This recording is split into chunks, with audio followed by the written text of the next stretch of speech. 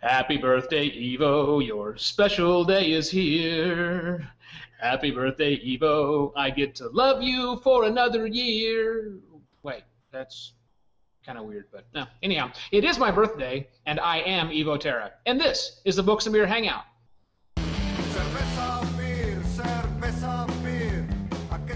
Everyone, to another episode of the Books and Beer Hangout, our quest through the realms of all things indie publishing. My name is Jeff Moriarty with ePublish Unum, and this episode we are looking at a choose-your-own-adventure style of publication with Tim Coe, an accidental writer of interactive genre fiction. So Tim, tell us a little bit more about yourself and what it is you are drinking. Hi, I am Tim Coe. I'm drinking it's a Revolution Brewing Repo Man Rye Stout. They're a small new brewery in Chicago. Just started bottling this year, I believe. It's mostly stouty, not very rye-y, but I think I'm okay with that right now. Very nice, very nice. It's pretty good. I'm getting a little bit of an echo. I think it might be from you, Tim. Probably. Okay. I will power through. Down just a little bit, and that'll fix that problem. Jeff, what are you drinking? I am drinking a Gut Shot Stout, one of our home brews. Got a few bottles of that left that I found in the back of the fridge, so partaking here. Tasty stuff. I have got the Simtra, the Triple India Pale Ale by Needy, which is wonderful, and I like it. An excellent, excellent choice. All right, Tim. You use, I don't know why I have trouble with the acronym. I think I just want to go to CYA, the CYOA, Choose Your Own Adventure. So tell us what it is and how you particularly use it. Well, as I'm sure everybody's familiar with the Choose Your Own Adventure books from when at least we were kids in the 80s and 90s, I believe Choose Your Own Adventure is technically a trademarked name, so I will probably get shut down right after this. But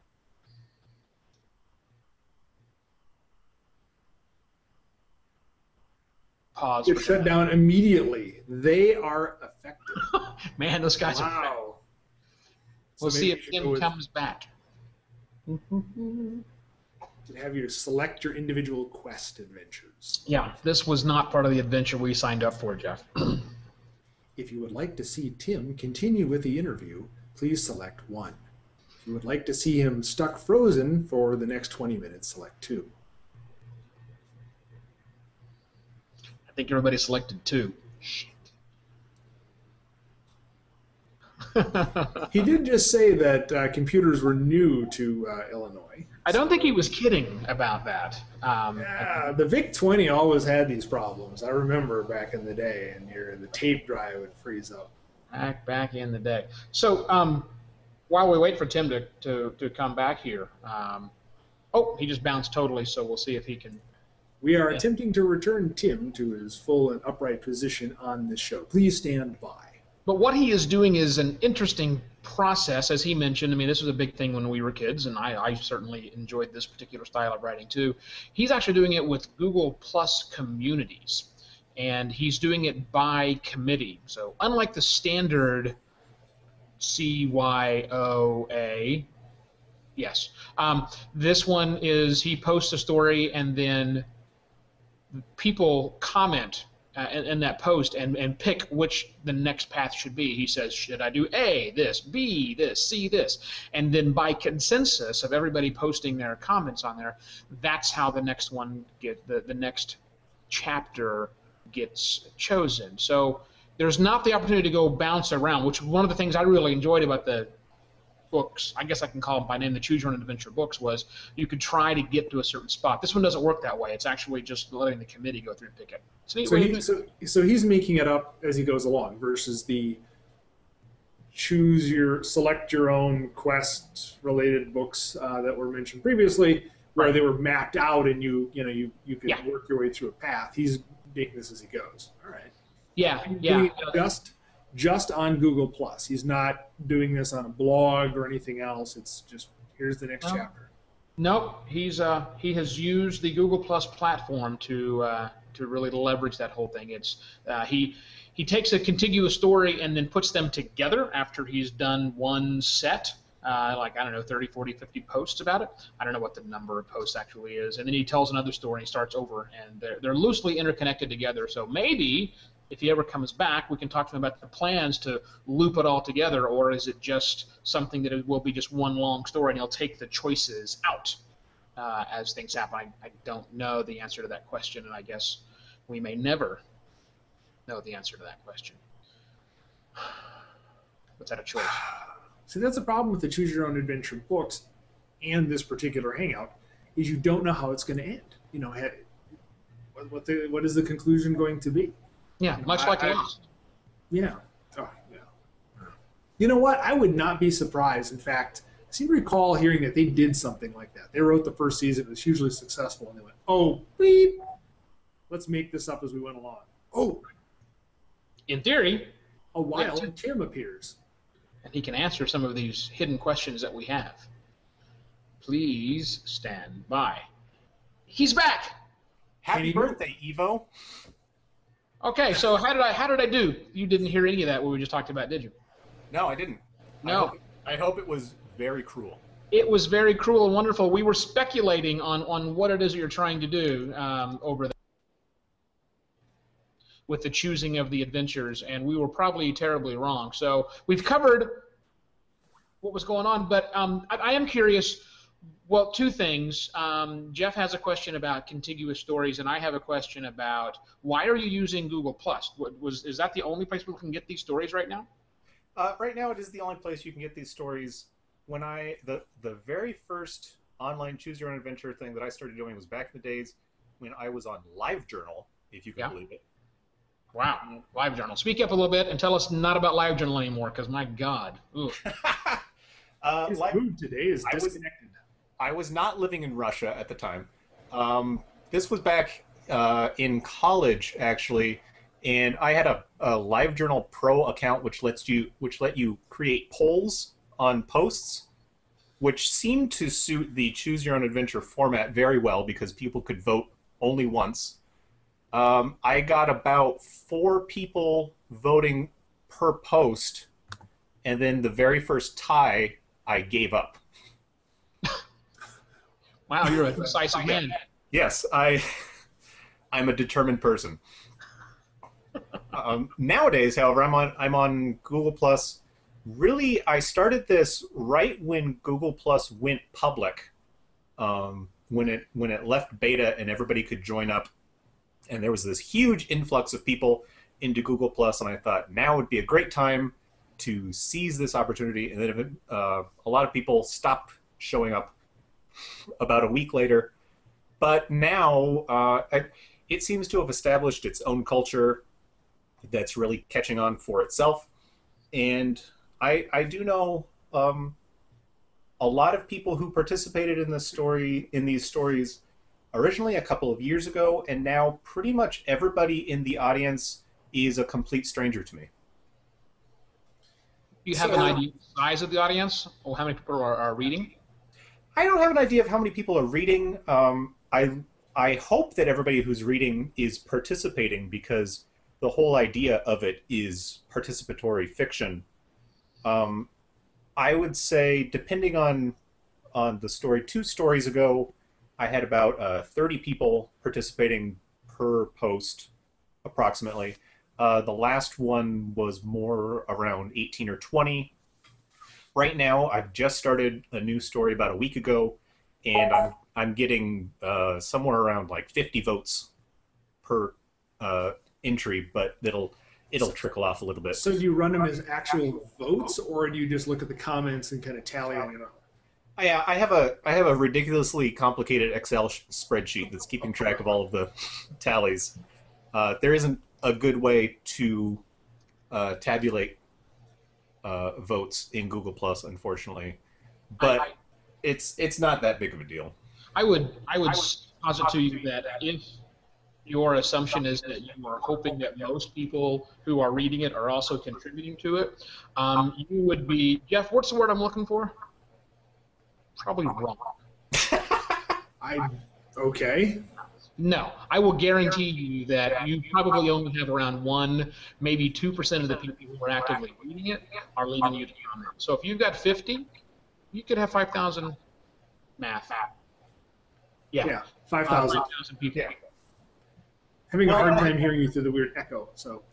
And I certainly have a lot of NSA people reading it too, apparently. We all do, Tim. We all do. Seen through that prism.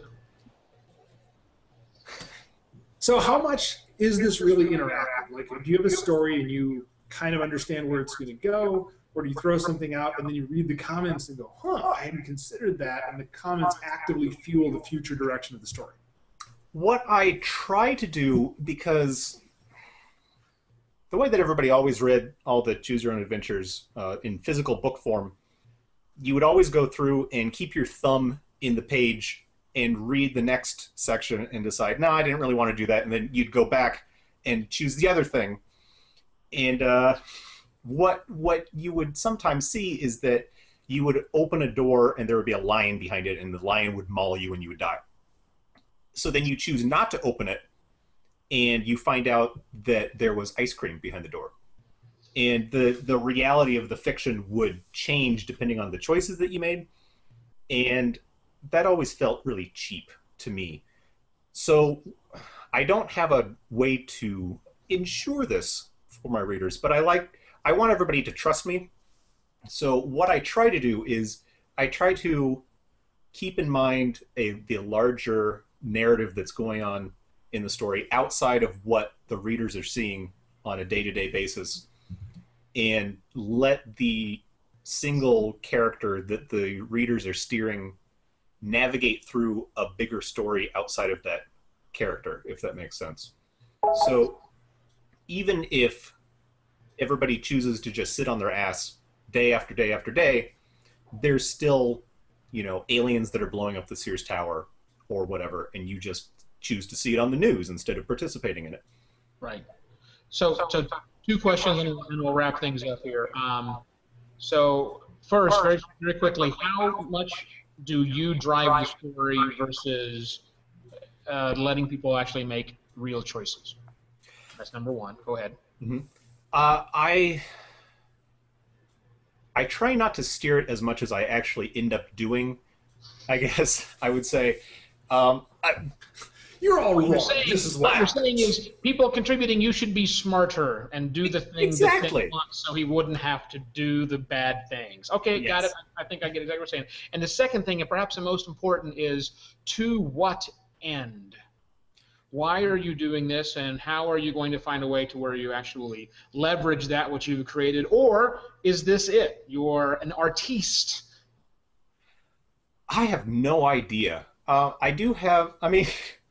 This isn't something that could ever be published in any other form, and I don't even know. Have you thought about doing choose your own career path for Tim Coe? I think maybe that's the next thing. I was going to say, Tim lives this medium like no one else I've ever met.